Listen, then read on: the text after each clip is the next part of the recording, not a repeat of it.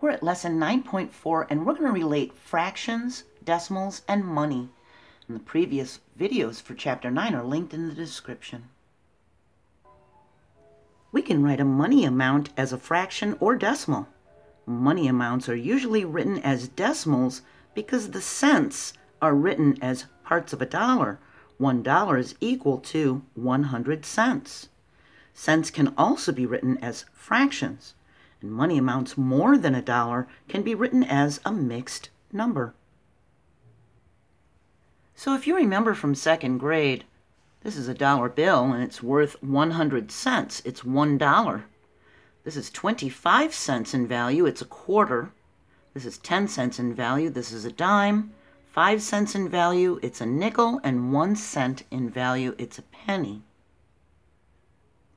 When we count the value of coins, we start with the greatest value and count on. So if we have 1 quarter, 1 dime, and 2 pennies, we start by counting with the quarter. We have 25, and then a dime, that makes 35, and the 2 pennies makes 36, 37. We have 37 cents. So start with the largest coin and count on. And 4 quarters equal $1. We write it as a dollar sign, a 1, a decimal point, and then 2 zeros to show there's no cents. That's 4 times 25 is equal to 100, so 4 quarters would be $1 or 100 cents. 1 quarter, which is 25 cents, is equal to 25 hundredths. There's 1 quarter that's worth 25 cents. It's 25 of 100 parts. It's equal to 1/4 of a dollar because we need 4 of them to make a dollar. And 2 quarters is equal to 50 cents. That would be 50 hundredths. We'd have 2 quarters out of 4 quarters. It's equal to half of a dollar because 50 and 50 makes 100, right? So that'd be half of a dollar. Half of a dollar is equal to 50 cents. We write it with a dollar sign, a 0 in the ones place, a decimal point, and then a 50. So $1 bill is 100 parts of 100 cents. It's equal to 100 cents. We'd have 100 hundredths of a dollar. 1 dime, that's 10 cents. It takes 100 cents to make a dollar, so we need 10 dimes to equal 100 cents to equal a dollar. And 10 cents is equal to 10 hundredths of a dollar. It's 10 hundredths. And 1 penny, that's 1 cent. We need 100 pennies to equal 100 cents to equal $1. 1 cent is 1/100th of a dollar. It's just one little square here shaded in. It's 1/100th. And we can think of dollars as whole numbers to the left of the decimal point. We can think of dimes as tenths and pennies as hundredths to the right of the decimal point. We write a dollar sign to show the decimal is a money amount.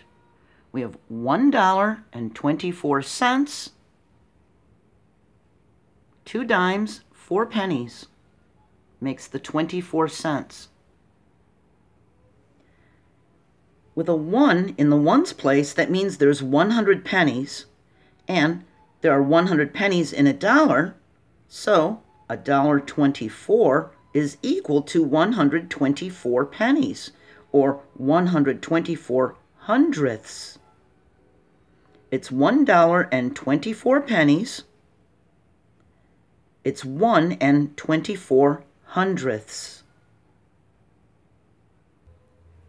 We can shade a model to show the money amount. Then we can write the money amount and a fraction in terms of dollars. We have 2 dimes, 2 nickels, and 2 pennies. Dimes are 10 cents, nickels are 5 cents, and pennies are 1 cent. we start counting with the greatest value. We have 10, 20, 25, 30, 31, 32.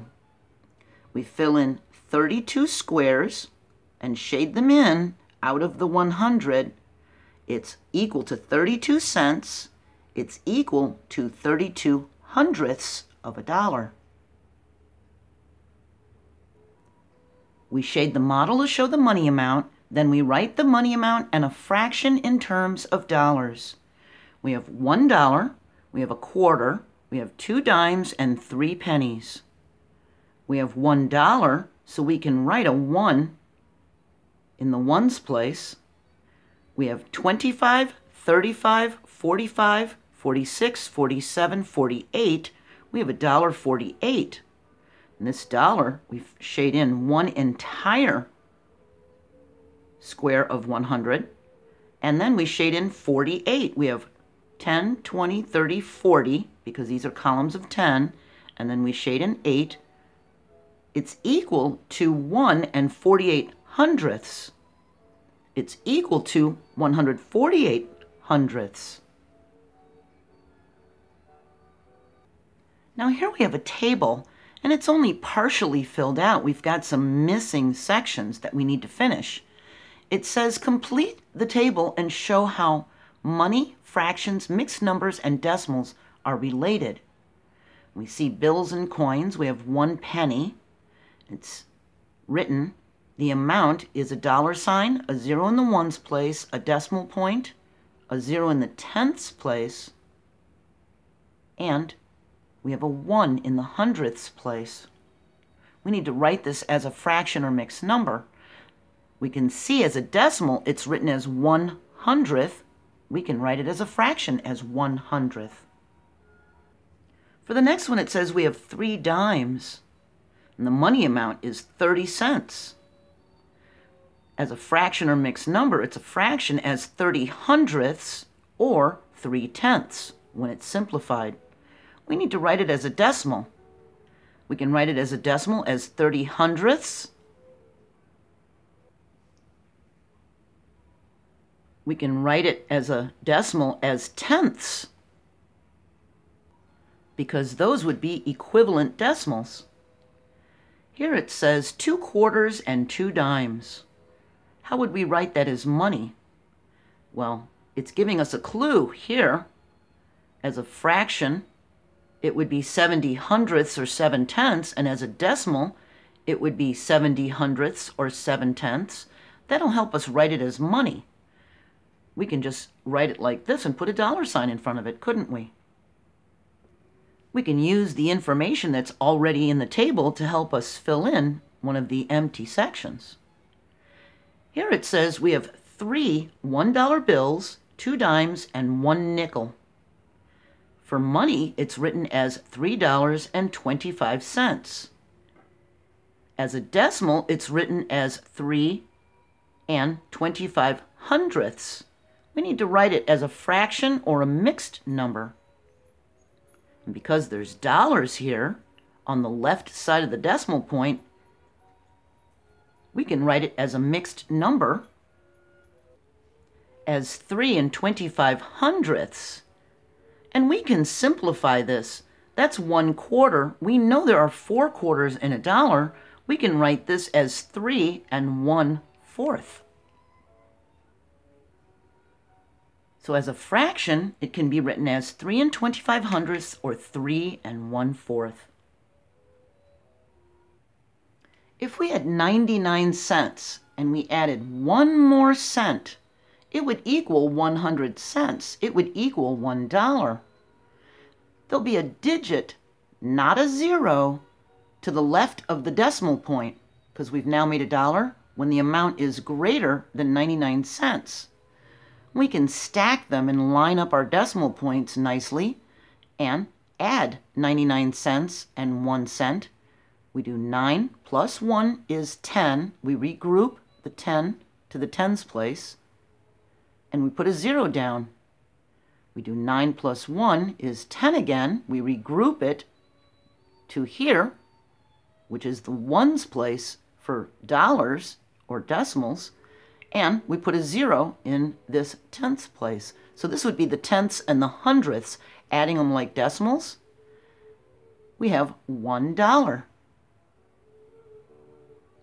And in a couple videos, 9.6, we're actually going to be adding decimals. So this will give you an idea of what we're going to do.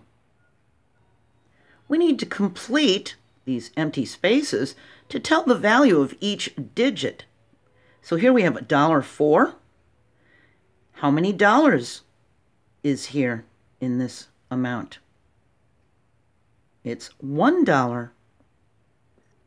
And how many pennies are in this amount? It's $1.04. That means there are 4 pennies.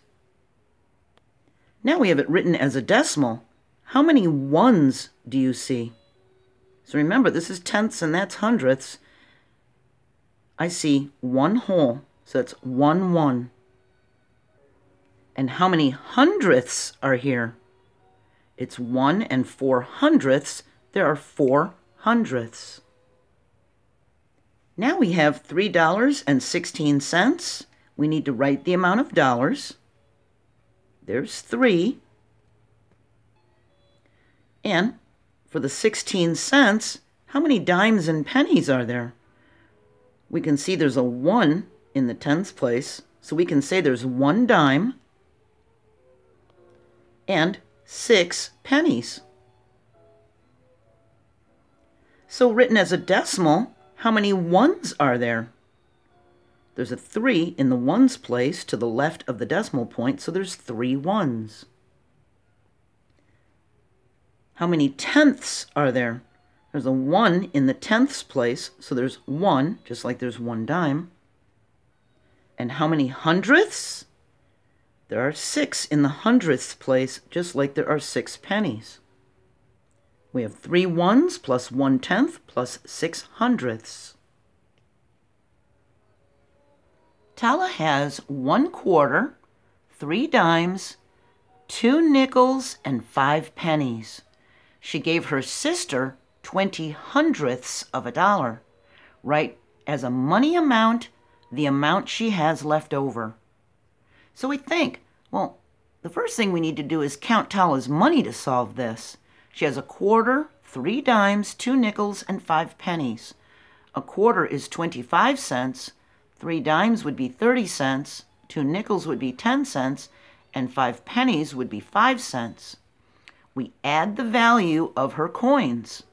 5 plus 0 plus 0 plus 5 is a 10. We regroup to the tens place and put a 0 down. Now we add 1 plus 2 is 3, plus 3 is 6, 7. Put a 7 here. There's no dollars. She has 70 cents when she started.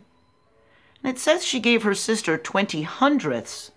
Well, 20 hundredths is equal to a 0 in the ones place and a 2 in the tenths place and a 0 in the hundredths place. That would be equal to 20 cents.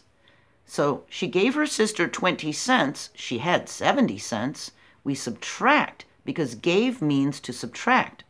She gave it away. 0 minus 0 is 0. 7 minus 2 is 5. We have our decimal point. There's no dollars. We write our dollar sign because we're talking about money. We know that Tala has 50 cents left over. So remember, as you're counting the value of coins, to start with the greatest value and count on. Our next video, 9.5, is going to be word problem solving with money. Have a great day, and I'll see you next time. Bye.